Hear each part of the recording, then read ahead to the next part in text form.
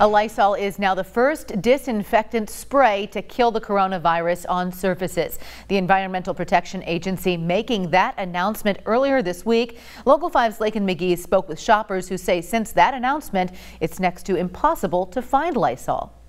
All right, Central Iowa, let's be honest. How many of you are having a hard time finding cleaning products in stores? Well, I know I can't be the only one. So many of you told Local 5 you're having a hard time finding Lysol, saying it's hard to come by. Health officials warn that you need to clean and disinfect surfaces such as tables, light switches, and doorknobs. The entire aisle was just completely wiped out. Many viewers told us on our Local 5 Facebook page, you're having a hard time finding cleaning products since the Environmental Protection Agency announced Lysol was effective in killing the COVID-19 virus. It's going to be back to, I think, the way it was in March, where it's going to be almost impossible to find anything again for a little while. Many of you took to social media saying you can't find name brands or even the generic kind. I've noticed, especially with like the disinfectant wipes and then the sprays, those are lower stock on the shelves right now. So I decided to go into a Des Moines Target. I arrived around 11 a.m.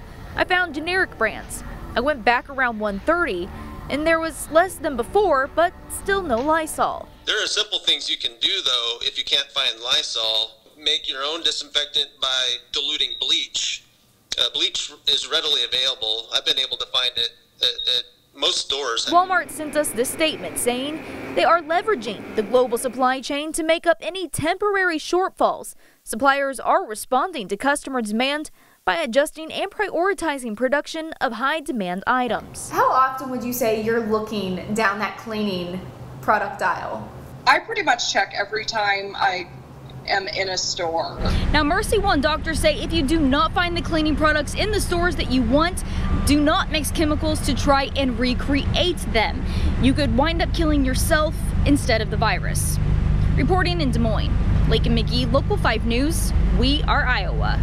Okay, so here is how you find out if your cleaner is on that EPA list. We have a can of Lysol right here. You're going to want to look on the bottle. There should be a registration number on it. It's very small on this bottle. You might need your readers to find it, but on this bottle it is right near the barcode. It's labeled EPA registration number, so look for that. When you find that number, you take it and type it into the search bar onto the EPA's website, and if that product kills coronavirus, it'll pop up right here.